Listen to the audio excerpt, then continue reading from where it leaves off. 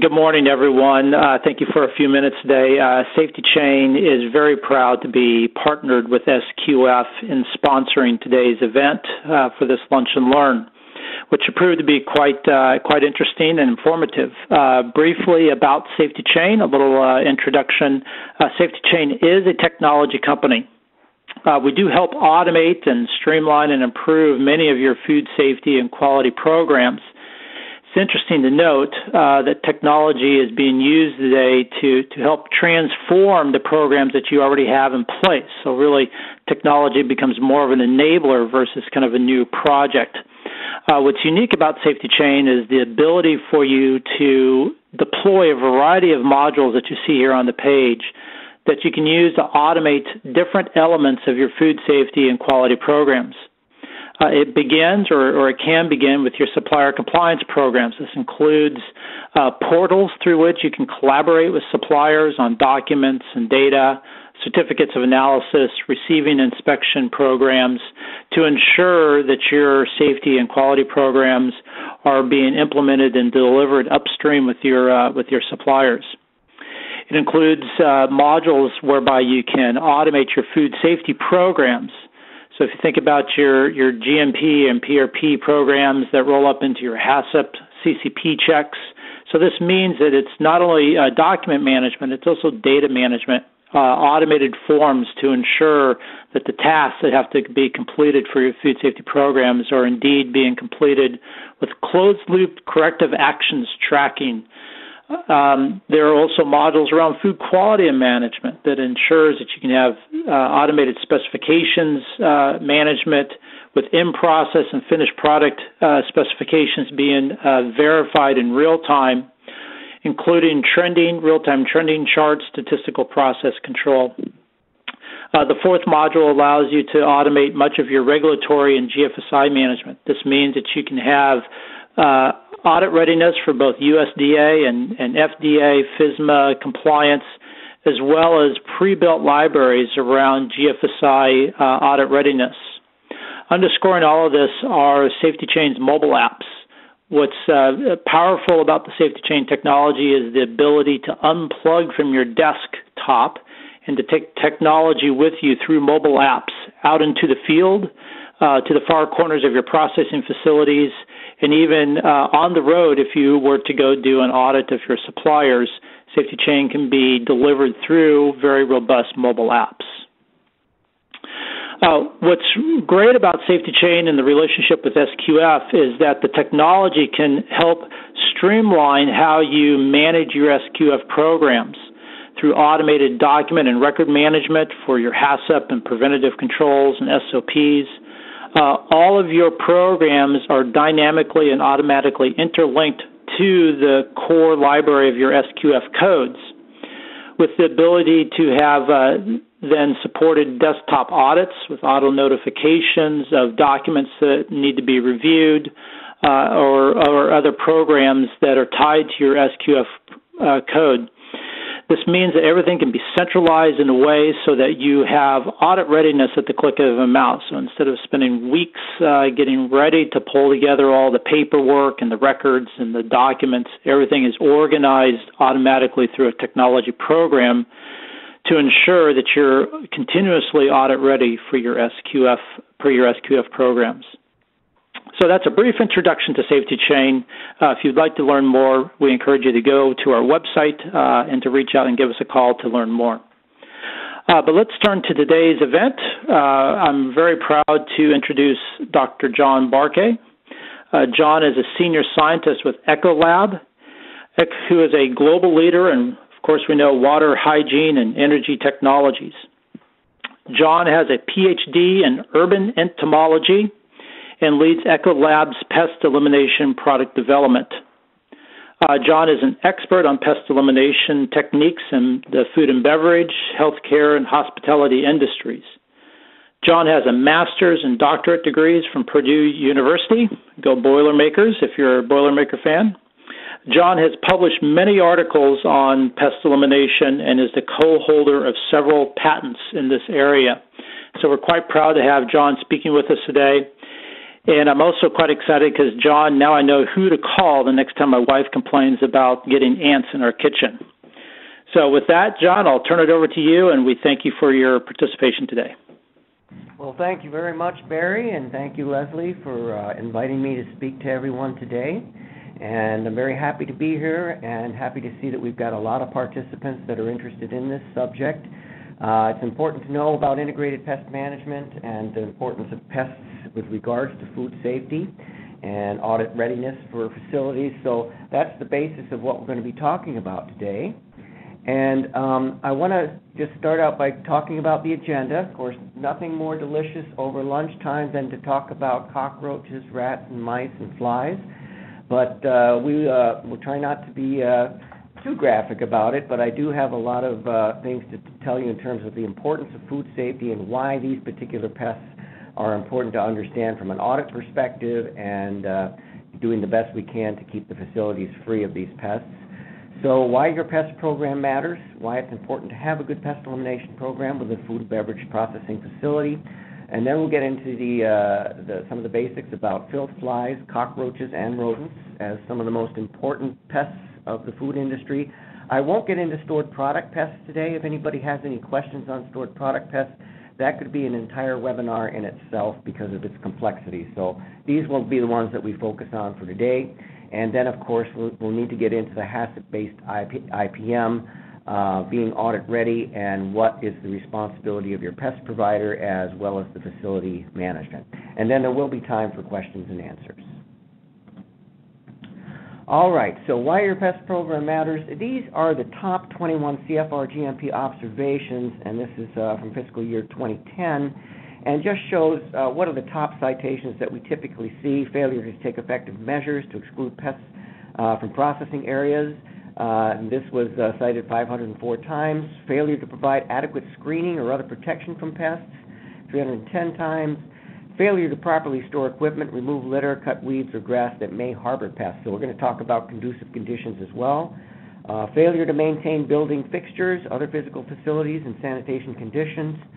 And then, of course, what's really important is the washing of hands. Employees failing to wash and sanitize hands is one of the most common citations that we see. So these are the top ones, and you can see that pests fall into that as a very important category. And from your brand protection standpoint, this is a stock chart from one company with several major recalls versus the impact of 9/11. And you can see that it does have a significant impact on a company's stock when there are recalls. And definitely from the standpoint of what the value of a pest elimination program, it's really, you can see from the standpoint of cost for having a good pest provider providing regular service to prevent and eliminate any pests, can really save on the possibility of food recall risk. So there's millions in fines, insurance deductibles, personal injury. The average payout, this is an interesting statistic, the average payout for a major foodborne illness as measured by reviewing 12 outbreaks, and this was from 1996 to 2009, the average was $45.8 million. So very expensive in terms of recalls, and pests can be an important part of that. So very important that you have a good pest management program in place, or if you're an auditor, you understand what it is that you need to be looking for. So now we'll start with the delicious subject of filth flies, and we call them this because they are health pests. They're known to carry a variety of pathogens and such like that. So we're dealing with a few different species, and this is basically what we're going to be covering: biology and behavior. Why are they present in the facility? What are the food safety considerations, and then what can we do about them? So, there's many species of large fly, but the most important ones are the blow, the bottle flies. These are metallic in color, along with the common house fly and flesh flies. These are the most important in terms of what can come in based on a poor sanitation issue or conducive conditions. They do all breed in filthy environments. The bottle flies typically are decaying organic matter, dead animals and feces, so all these flies can be associated with similar. Flesh flies are pretty much strictly associated with carrion, rotting meat. So somewhere something died It could be a rat inside of a wall, or it could be an animal outside, of course.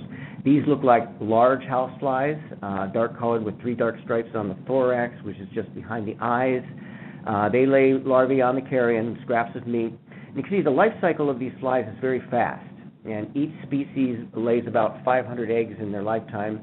So there can be a very fast breeding of these flies if the conditions are right. And then the most common fly that we deal with in the food industry is the housefly, the common housefly. These are very acclimated to the human habitat. They've been with us for many, many years as we've been raising livestock for thousands of years, and they're very adapted to the farm, breeding primarily in manure. So if you can think about that, they're very important carriers of E. coli and very capable of dropping things off. So they're considered to be mechanical vectors of pathogens. And in terms of the food safety impact, they're known to carry a variety of pathogens, and those that are known to cause foodborne illness. So filth flies generally breed outdoors. They're not usually breeding inside unless something terrible is going on, although it can happen. And flies may present health concerns, as we talked about. They're detrimental to food safety.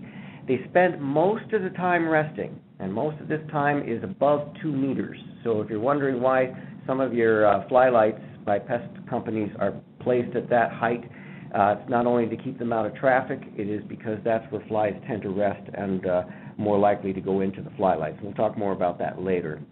And they can land on and walk around on ingredients, packaging, processing equipment, and they drop off, whatever it is that they landed on before they will season on a new surface. So they can carry and transmit known pathogens such as salmonella, E. coli, and staphylococcus, and there's many other pathogens that have been associated with large flies.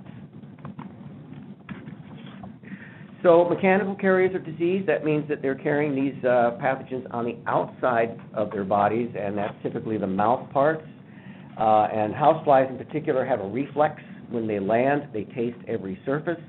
So obviously they can drop things off from that standpoint. So we'll get into some of the gory details here. And let's start with that mouth. That mouth part is called a proboscis, and it's typically a reflex when they land on a surface. And houseflies, filth flies, cannot digest solid food. They have to regurgitate first to dissolve the food, and then they lap it up. So, again, I'm sorry if you're enjoying lunch right now, but I want to take a look at the head of the fly here. Now, this is a scanning electron microscope picture that we took at our Research and Development Center, and we are going to focus on this part of the fly. This is the mouth part, and we're going to go into higher magnification. And what we're seeing here now is the end of the tongue, and you can see it's got a lot of grooves in it. The proboscis is, again, used for sopping up liquids. And now we're up to about 2,500 times magnification, and we can start to see some soil and such inside these grooves. And then we'll move in a little closer. Now we're at 7,500 times magnification. And here you can see bacteria clearly lodged in the fly mouth parts. Now, we don't know what species it is. You can't tell what species they are, of course, by looking at them. But we knew they were E. coli because we had the fly land on a E. coli transmitted surface. This is a picture of the same mouth parts from the American Journal of Tropical Medicine from an actual wild fly. And this is a fly taken from a farm area. And what did we say they breed in? They breed in manure. And so these are indeed E. coli. So manure is 70% bacteria, so I bet you didn't want to know that. But this is what they pick up as they move. So again, very important in terms of being able to transfer. Also, when we look at the tarsi, or the feet of the fly, this is basically what it looks like at scanning electron microscope. I'll give you another angle here. So the tarsal claws, these are what are used to grab onto rough surfaces, and then we have the pulvilli, which have little suction cups so that they can land on smooth surfaces. The tenatsita will allow it to, basically they can land on any surface. They're perfectly happy being upside down on a ceiling, and obviously very capable of picking things up and moving them around physically. So that's the very important facts about houseflies.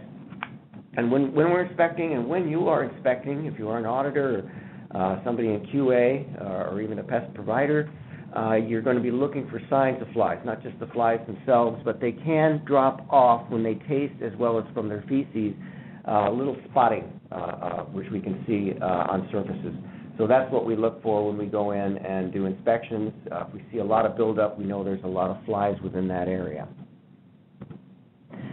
So in terms of developing a program around flies and such like that, there's more than one step. There is no silver bullet.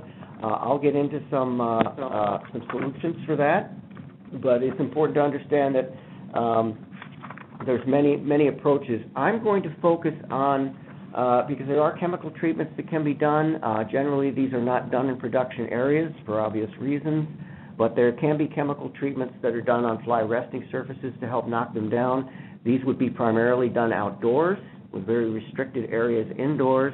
And then there are, of course, the use of fly lights. And I want to spend some time talking about the use of fly lights because that's a program that most food plants will have in place, not just for filth flies, but other flying insects.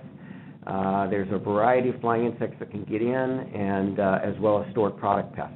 So these are just some basics on fly lights, and just to give you information, if you're looking for how they're placed and why they're placed where they are, and maybe they shouldn't be, you're aware of what can be done.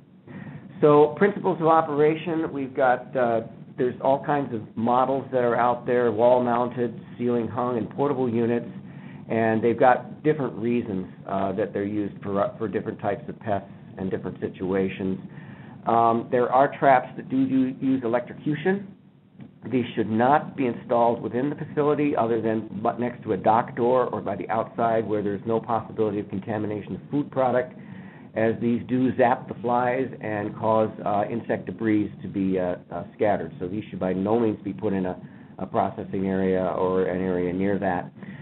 Most common are the fly lights that use adhesives, and the insects are captured on a tacky surface, and they remain there until disposal. So these would be serviced on a regular basis, replaced depending on the level of activity, and there's very little risk of scattering insect debris. So these can be used as a line of defense in a production area.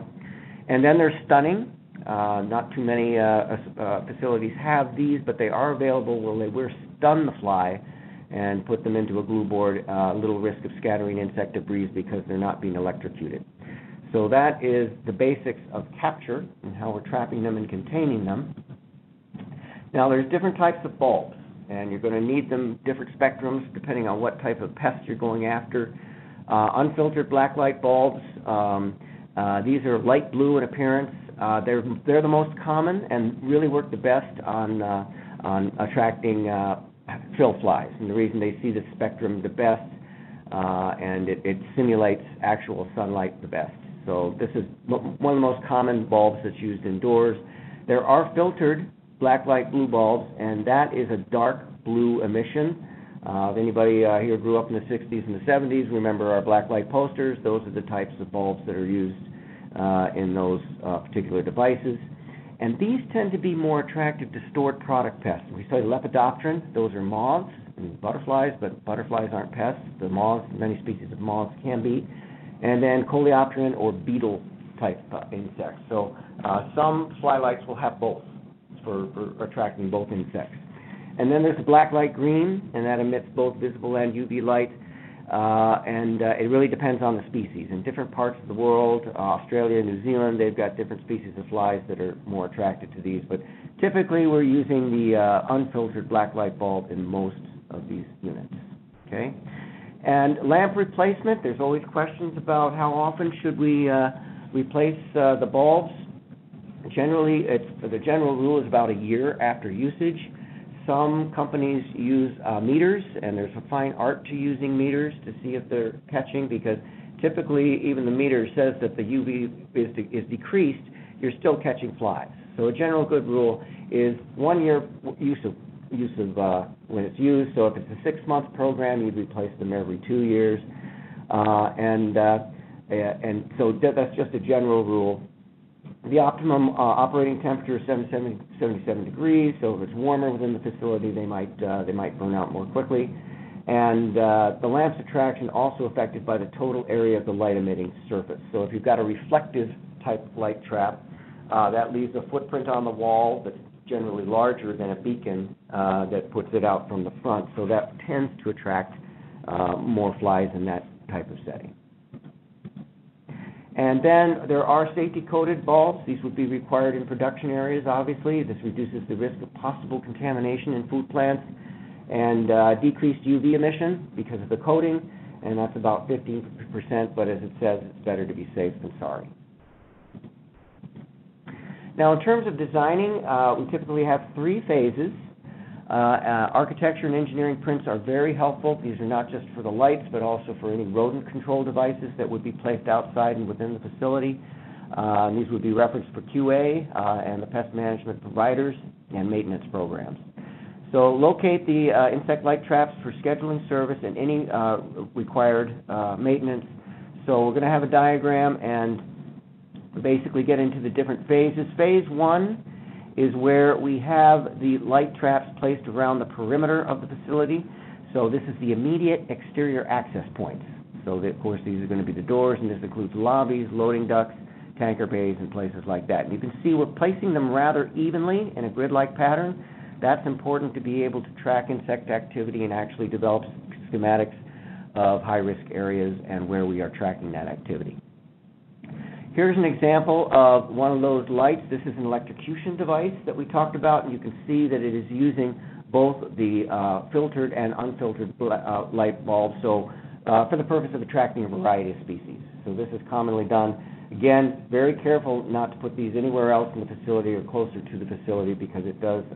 There are scattered insect parts when the flies are zapped. And then phase 2 is where we start going into more interior areas, the corridors, personal hallways, and you can see again we're putting these out in a grid-like pattern, even-like pattern, to be able to do spatial analysis on insect activity if that is what is going on. And these tend to be large to mid-sized wall-mounted models, and they're placed along the flight paths. Remember, that's got to be about 2 meters above, out of traffic, and make sure that there's plenty of room. If it's a reflective design, that there's at least a 2-foot area above the trap for the light to be emitted on. Otherwise, the catch is going to be reduced. And then phase 3 is basically going in critical areas. So these are where we're going to have exposed food product, processes-related materials, and this is the final level of protection. So they can be used as monitors, and we do use them as monitors. Threshold levels can be set for various pests depending on what the pest is, the experience of the particular facility, and the recommendations based on communication between the pest management provider and the QA, the key contacts within the facility. So based on history and experience is where we set our thresholds. Traps should be scatter-free in design, and when used as monitors, should be placed regularly and evenly. And again, this is so that we can look at spatial analysis of insects trapped within these facilities. So here it is all summarized. You've got phase 1, 2, and 3 illustrated. There's a lot of units in these facilities, but there's going to be, food plants are typically very large environments and will require many units for protection. So other things around flying insect control, of course, survey and inspecting. You want to look for conducive conditions. Trash collecting and staging areas, dumpsters, compactors are very attractive to flies. You want to have them as far away from the building exterior as possible. Palleted stacks, wooden pallets are particularly a problem as they are attractive to a variety of pests, including birds, cockroaches, depending on where you are in the United States. The paradomestic species can get in there. And so make sure that all of these things are taken care of, and as well as looking for standing water.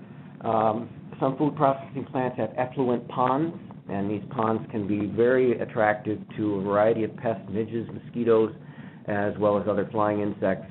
So they can be managed possibly with certain treatments, but to minimize the amount of standing water and spillage and such is critical to keeping these pests at bay. Additional considerations, exclusion strategies are really more effective against rodents, but there are things that we can do in terms of positive air pressure. There's air doors that can be installed above docks that produce a wind curtain that prevents the flies from coming in. They must be installed properly. The angle of the air movement is important. Lighting, wherever possible, use the sodium vapor or the yellow type lights. Don't use the mercury vapor or halide type bulbs that will put out the very bright white light that has UV in it, because that'll attract flying insects from long distances.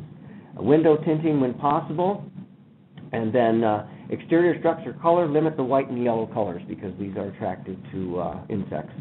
And then grounds, as we've talked about, minimize those insect-friendly habits. Keep a good margin of concrete or gravel and such between the building and any foliage. Don't let any foliage touch the building, and make sure that perimeter is kept clean for inspection purposes as well as rodent service. So there are helpful tools that we have and can make available to you. We've got a white paper on flies that talks about what I've covered, as well as many other materials and fact sheets about flies, as they are important to your facility. Okay? So take note of any questions you have on flies. I'll be answering those shortly here, but I'm going to move on to rodents. And rodents, we'll basically cover the same common things that we did with the flies. What are the species, the habits, signs of rodent activity, and then prevention and control. These are the basics of what we'll cover today. We're dealing in North America with 4 major species here. The house mouse is by far the most common. We have also Norway rat and roof rat, and then in certain parts of the U.S. we have deer mice. And deer mice are important carriers of certain diseases, not so much the foodborne illness, but things such as hantavirus and things like that. But a variety of pathogens can be carried and vectored by these pests. Most important are going to be the house mouse, Norway rat, and roof rat. I'm not going to get into the basic differences other than rats are big, mice are small, and then there are some behavioral differences to take into consideration. And they do consume a vast amount of food. Millions of pounds of our food supply is eaten or contaminated by rodents every year. You can have equipment that's damaged. We'll talk a little bit more about that. That a rodent sighting can damage your brand and reputation. From a social media standpoint, I think we've seen, maybe not from a food and beverage facility, but definitely restaurants and such have gotten in the news because everybody has a smartphone and can send things out there very quickly. So important that we really keep these pests at bay. And in terms of the food safety impact, both rats and mice instinctively gnaw on things. They have more PSI in their jaws than Tyrannosaurus rex, so they can gnaw through anything except steel and concrete. So metal and concrete are about the only things they can't get through. So this is damaging to property and can be dangerous. Of course, if you've got wiring and such, they have been known to start fires. And then, of course, the droppings. We'll talk about droppings as a sign, as well as sometimes their urine. And these can contaminate food and food preparation services and equipment. And again, the most consequential effect may be damage to a brand reputation. They can spread disease-causing organisms. Again, the salmonella, they're known to carry fleas and ticks, and mites can also transmit disease. And rats, if threatened, can bite. So lots of reasons that these are important to us. So in terms of the habits and behaviors, exclusion is really something that can help. Every door should have a door sweep on it. That's the primary entry point of rodents, is going to be through and under doors. There's other ways they can get in through utilities, but most commonly it's going to be through doors. Please have good quality door sweeps on all man doors leading into the facility. And then you're going to want to make sure there's some things that we can do in the dock area, too, to discourage entrance. But keep the doors closed as much as possible with good barriers to keep them from coming in. Mice can enter an opening as little as a quarter inch. And this is an adult mouse. It can squeeze through. The limiting factor is the size of its skull. Rats, just a little bigger, half an inch entry. And it should be known that rats are very neophobic. So when new equipment is put out, new things are in their way, they will be shy of it. So there's an art to trapping and going after rats once they've gotten indoors. They're very intelligent. You cannot catch more than one rat in a trap. That's why there aren't any multiple rat traps, because if they sense a friend in trouble, they won't go in there. They don't help each other out, I guess. And then mice are very inquisitive. That's why there are multiple trap catch systems for mice.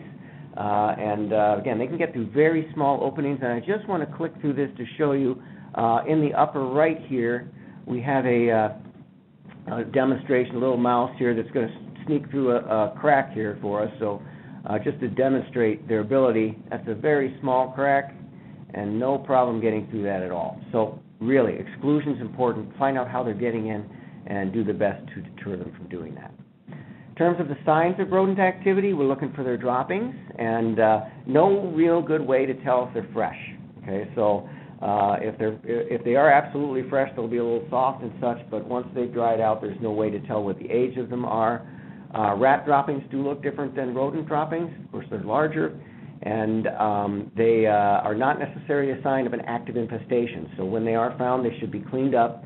If you're going to vacuum them up, you want to use a HEPA filter. I don't recommend vacuuming. I recommend more using a sanitizing 5% chlorine bleach solution or a clot sanitizer and such, and mopping and wiping them up and disposing of them. And keep track of any activity seen so we can know if there's any fresh activity. There's also something called rub marks, and this comes from the oil of the animal. Over time, it is deposited. So you can see the oil rub mark here on the side, and these are actually urine stains from house mice that will accumulate over time. So they know this is the place to be. It's an attractive area. It does have some odor to it, chemical communication, if you will, that they recognize. Here are swing marks, and these are done by rats on the rafters here. You can see that they've swung, and again, leaving their oil marks on the side here. And then we've got trails and tracks, and these can be in dusty areas, mills, and bakeries and such. So these are all signs of activity that you should be looking for. Urine does fluoresce. Mice urine will fluoresce, and there's black lights and such that can be used to detect them. But it should be understood that there's many things that fluoresce. So just because you find a fluorescent spot doesn't mean that it is rodent urine, but it can be looked for in this manner. Oops, skipped one. Let me move back here. Okay, so in terms of the sanitation and such like that we're looking at, you want to make sure all employees are educated to keep the doors and windows closed at all times. The points of sanitation should be put in the sanitation and structural report, and you're going to have a partnership with the pest management provider in the facility, and certain actions will need to be taken in the exclusion and prevention of these animals. So make sure that all of these are in place. Rodents are very common in rural areas, so if the food and beverage facility is located near a farming community, the rats and the mice are going to be particularly troublesome. One note is we are seeing the roof rat more commonly on the interstates now. We never used to see them in Arizona. Now we are seeing roof rats very commonly in Arizona. It used to be just a coastal animal, but now it has moved in, and it is the most challenging of the rodent species, not just because of its intelligence, but it is a 3D pest. It will get up into the upper portions of the building, so it can be particularly challenging. So when we're dealing with roof rats, there's lots of places we need to be looking for them. So this is just a summary of conducive conditions and things that need to be taken care of that we've covered. Again, make sure that pallet management is you're getting first in, first out. Watch that standing water. And then make sure we've got door sweeps on every door, because you can see here, this is a point where a rodent actually burrowed in under a door. So these are all interception points that should be in place. And then on the exterior, there's a variety of stations that are available. They can be used to harbor toxic or non-toxic bait for monitoring. Multiple trap catch systems for mice can be put in these. On the interior, it's typically trapping. We're not using bait indoors because we don't want that bait translocated by the rodent and the possibility of contamination there. So we have multiple trap catch systems also put in, repeaters, tin cats as brand names that are used. And then snap traps are really best for harvesting large populations, and this would be particularly true for rats. Rats, there's technique to going after them. It's a fine art, especially if they become well established in a facility. Usually when we're trapping rodents out, the very first ones that we catch are the very young and the dumb. And then what's left are the intelligence. They tend to be alpha males or females, and they're very smart, dominant in the rodent population, and they recognize people's habits, and they learn to avoid human activity. So that's where they become very challenging, and just putting traps out overnight will not necessarily solve the problem. It can take it can take a week or two to eliminate an entire infestation in some situations. So again, we've got educational material. This webinar is being recorded, so you can go back and listen to it, and making sure that you're up to speed on the pests that we're talking about. Okay, so let's move on to cockroaches, my favorite pest. It's what I got my master's and PhD studying, believe it or not. We've got the common cockroaches. Domestic species are the German and the brown banded. These cockroaches absolutely have to have people to survive. You will not find them outside of the human habitat. And the German cockroach is the number one. It is the one that we find in the food industry. Brown banded tends to be more of a residential pest, and we don't find it as commonly in food service or in food and beverage facilities. The paradomestic species, that means that they're coming in from the outside. They take advantage of our habitat, but they don't need us to survive.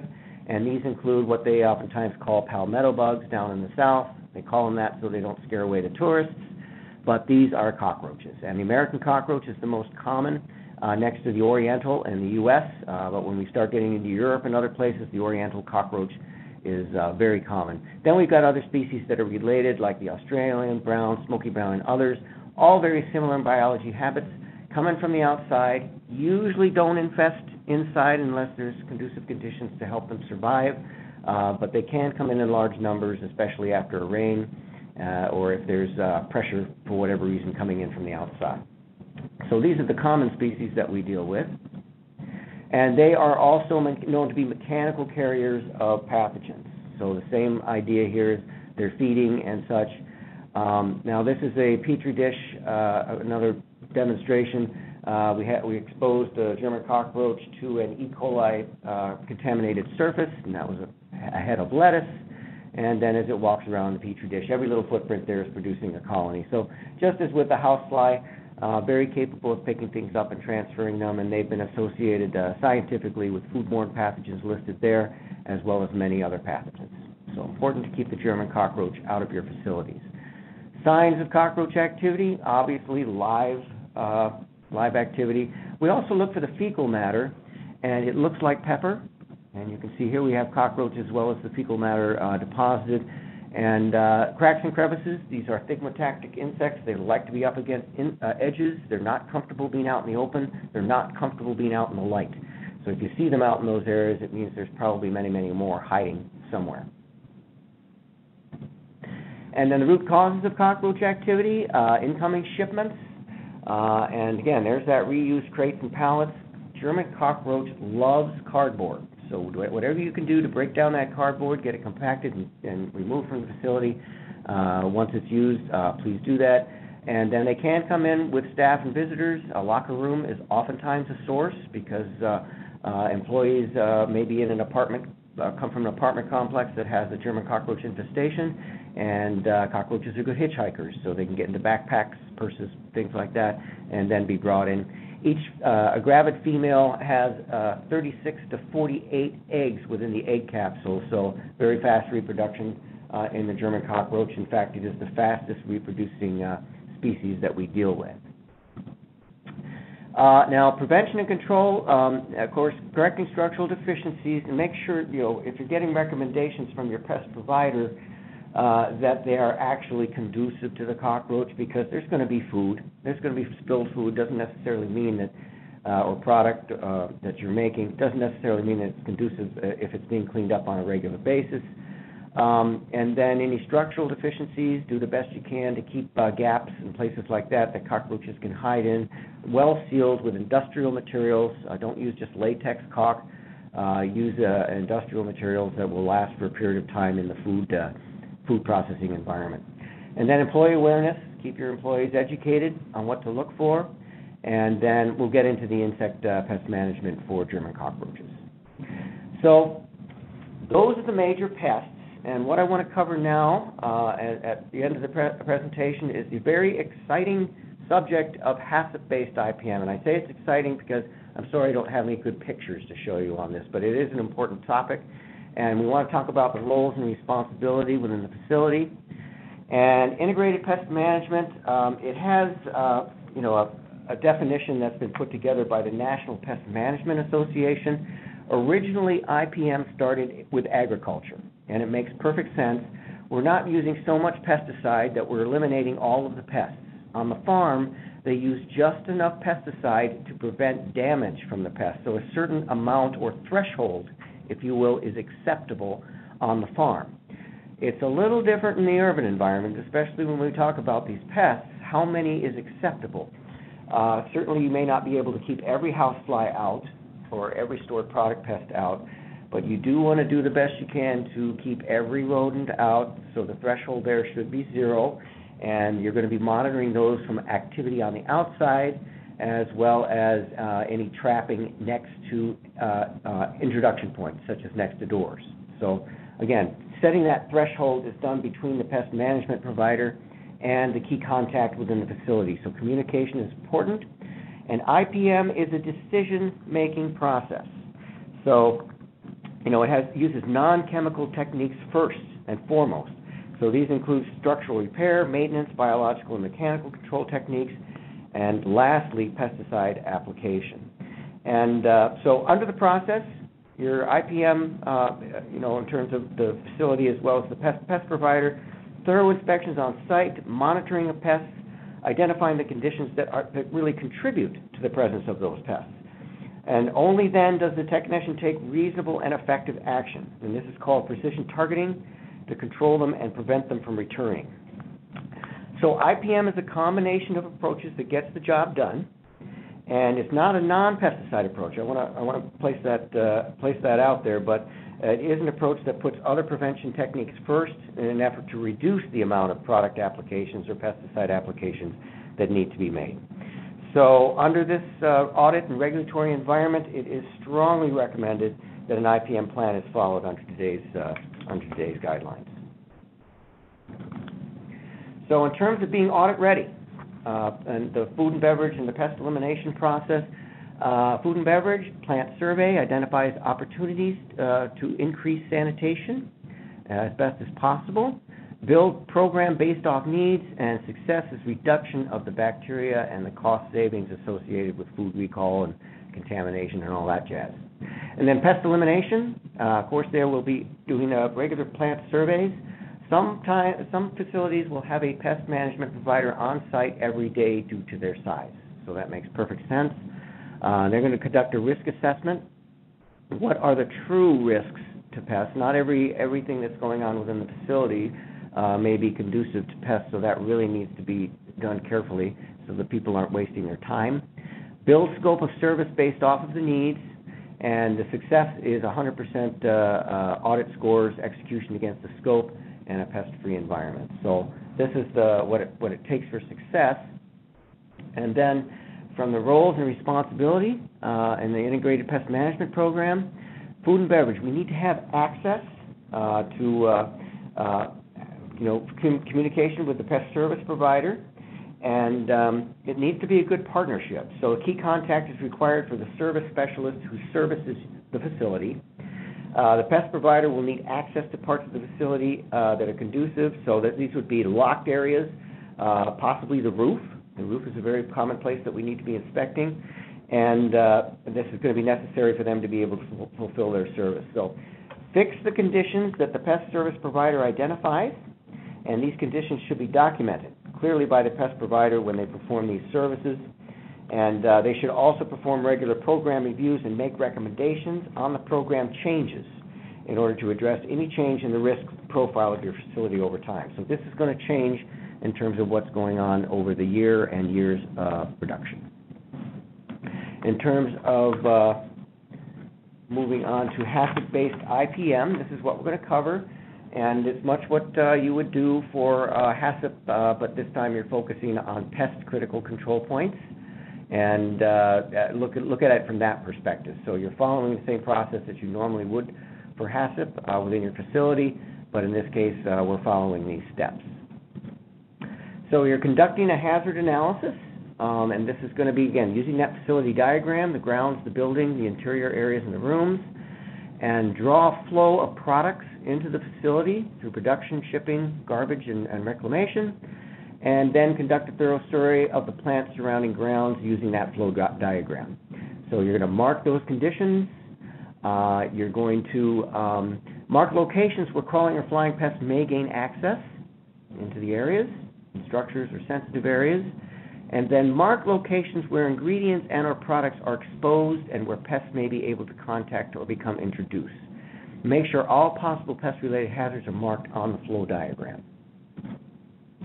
And then we're identifying those pest critical control points. So location or area in a plant that can be applied where pest control can be applied and a pest-related food hazard has been prevented, eliminated, or reduced to an acceptable level. Again, that acceptable level needs to be a decision process based on experience and as well as the science. Establish pest monitoring procedures, observations or measurements to assess whether the pest critical control point is under control and produce an accurate record for future use and verification. And then you're going to establish the corrective actions and when the pest activity has passed the critical limit or the threshold value. And that may include increasing service frequency, product application, and then, of course, all of this needs to be a record keeping on the pest critical control point list. And then establish those record keeping procedures, document and survey the flow diagram kept in the service logbook. The current list should be kept in the logbook, and monitoring records to be kept within the pest service documentation. And then, of course, with HACCP, we've got verification procedures, right? So you're going to do the same thing for the pest validation, any tests if the critical limit process is working, verification, all required information is documented, and then we have to reassess. New hazards should be added and changed in the process should be taken. So adjust that IPM plan accordingly. So again, we've got these identification guides to help you look at these different pests. And we didn't cover up on stored product pests today, but that's because there's a lot of different types of stored products that could be warranted for another session. But that's what I basically had to cover for you today. And at this point, I would be happy to take any questions. Okay, awesome. Thanks so much, John. We did have several technical questions come in as you were speaking, so what I did is I just copied them down and I messaged them to you in the chat section on the right-hand side. Let me know if when you see them. Okay, I do see the questions. Do you want me to just run through them one by one, or how would you like me to do that? Yeah, if you just want to start maybe like at the top. I've been messaging them, I think, quite a few over to you, so I guess you can just run through them in whatever order you feel. Okay. Yeah, let me the first one. How many feet? And it's paraphrased, but how many feet the pest trap shall be placed outside the building? Okay, this needs to be based on risk, and with the new Food Safety Modernization Act and things that are coming down the pike with that, and certainly SQF, it's risk-based. So AIB, if you were to follow AIB guidelines, they specify a certain interval. That really today isn't the best approach. It's best approach on the risk, where are the rodents coming in, what are the introduction points. There may be places that you don't want to put these because they may actually be attracting rodents to the facility. So that should be done with the survey and determining, where the rodents, what's the activity, what's the history of the facility been to allow that. Now, because of certain rules that have been put out there, we did have EPA limit how far away from the facility we can put a rodent station. It used to be 50 feet, or limited to 50 feet, and we were able to change that to 100 feet from a man-made structure. So if you have a man-made structure on your facility, you can place a rodent bait station or trapping station within 100 feet of that man-made structure. So if that's the question, I hope that helps answer you there. Okay. And somebody liked my comment about black light posters, so that's good. All right, so, and then a question on light bulbs. Do bulbs of electrocution need to be replaced as frequently as other light traps? I would say yes, but it is going to be a more filthy environment because of the nature of the trap. It is basically causing exploding fly parts and such. So they'll have to be cleaned more regularly, and the bulbs can include it. The bulbs should be dusted off. But I'd say the change frequency will be about the same for those bulbs on a yearly use pattern. Good question. Okay. Are stunning light traps acceptable in food handling areas? I believe they are. They've got less risk then they do. But if it's a food processing area, make sure that the bulbs are shatterproof. I showed a picture of those. My preference would be to have, since they're knocking them down into probably a glue board anyway, just to have a reflective type trap. But they are effective in those areas, and I do believe that they can be used unless the rules have changed. Next question. What are the guidelines for the distance a dock door place? Okay, so we talked about the light traps, the distance, as close as you can to intercept the flies as they're coming in the facility. If the dock door does not have a good positive air pressure, or an air door, as it's called, which actually produces an air curtain that deters the flies, you're going to want to put that light trap as close as possible. You're not going to want to put them outside, of course, because that'll attract flying insects to the facility, and there may be some dangers there when it comes to safety and electrocution. But place them as close as you can to that entrance.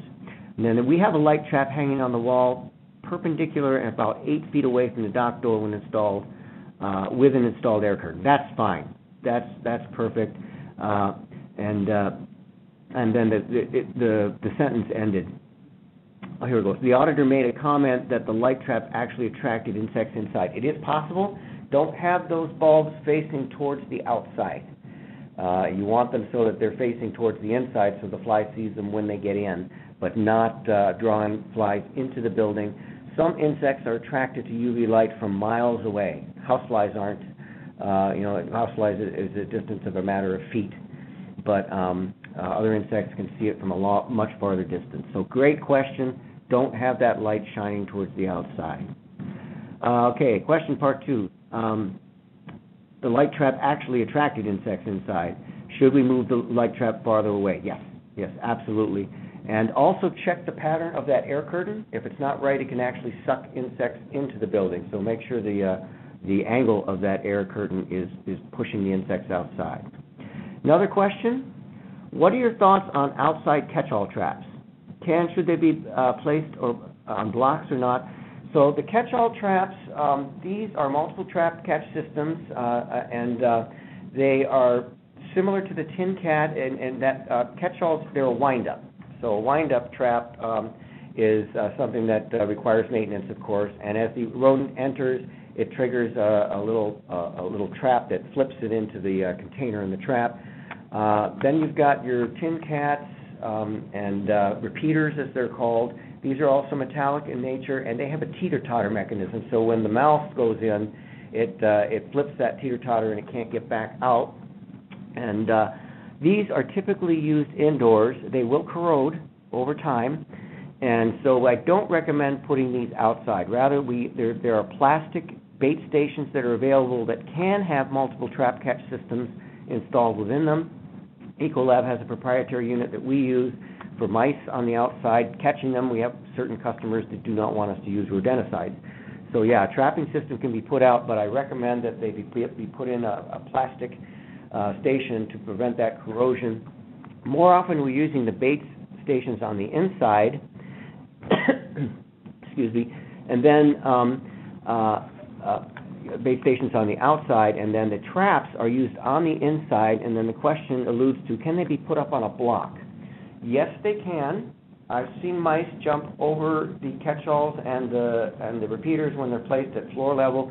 They can also jump over them, though, even when they're placed up on a block. But to secure them, which I think is what the question is getting to, because these should be secured next to entry areas, there are methods for doing that. There's metal containers that can be installed over them to hold them down. Forklifts oftentimes damage these units, so I think they purposely run into them sometimes, but make sure that they do have guards on them if forklifts are an issue. Otherwise, you'll be replacing a lot of equipment. Outside, again, don't recommend them because they do tend to corrode. Use the plastic stations outside. Okay. How do you ensure you... Okay. Let's see. Next question. How do you ensure you have the correct amount of fly lights in your facility? Again, this is a decision-making process, and there's no standard for how many flies you need in there, fly lights. You may be going after other pests. It may be related to small flies within your facility, such as fruit flies, fungus gnats, different types of stored product pests, midges.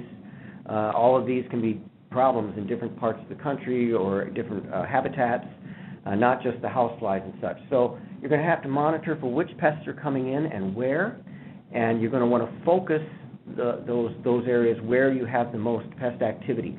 That's why by starting out in a grid-like pattern, you can, through computer analysis, take your catches in each of the trap, plug them into this. There's different software that's out there, and it will spatially map where you have the most activity and where you should be focusing your search. But it's generally good to have them at least at first in a grid-like pattern to establish where those critical control points are going to be. Great question. Okay. Any recommendation for communication between the contractor and the plant?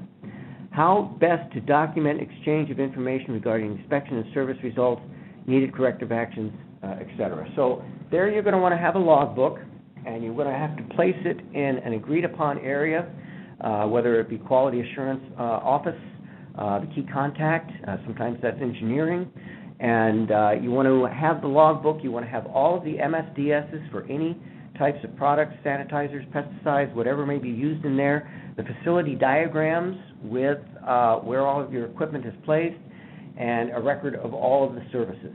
So all of this needs to be kept up because an auditor coming in will want to see all of that and to make sure that pesticides are being legally applied and documented, and that safety measures are in place, and that corrective actions have been put in place and validated. So that's the best way I can tell you. You want to have a central location for this that's accessible to both the QA and the pest service provider. And let's see, any more questions coming in? That's it. That's all I have. So unless anybody has any other questions, I'll turn it over to Leslie. Awesome. Thanks so much, John. You had a really good presentation today. One last thing. Do you have any contact information where maybe someone could reach you if they do think of something later, or anything else on this topic? Do you have like an email address that they can reach you at? Yes, it's John, JOHN.Barcay, BARCAY, at Ecolab, ECOLAB.com. Awesome. Thank you so much. Mm-hmm. Okay. Well, it looks like that wraps up today's Learning Lunch webinar. A big thanks to John with Ecolab for his wonderful presentation on pest management and food processing facilities, and also a huge thank you to Barry Maxim and Safety Chain for sponsoring today's event. In case you didn't hear me say this at the very beginning of the presentation, we did record today's event. So the good news is that you guys can always go back and watch this later. It'll take me about a week to go through and process this recording and edit it, but it should be up under the events tab of sqfi.com in about a week to a week and a half. So thank you so much, everyone, for your time. Hope you have a wonderful rest of your day, and we will hopefully see you for the next Learning Lunch. Take care.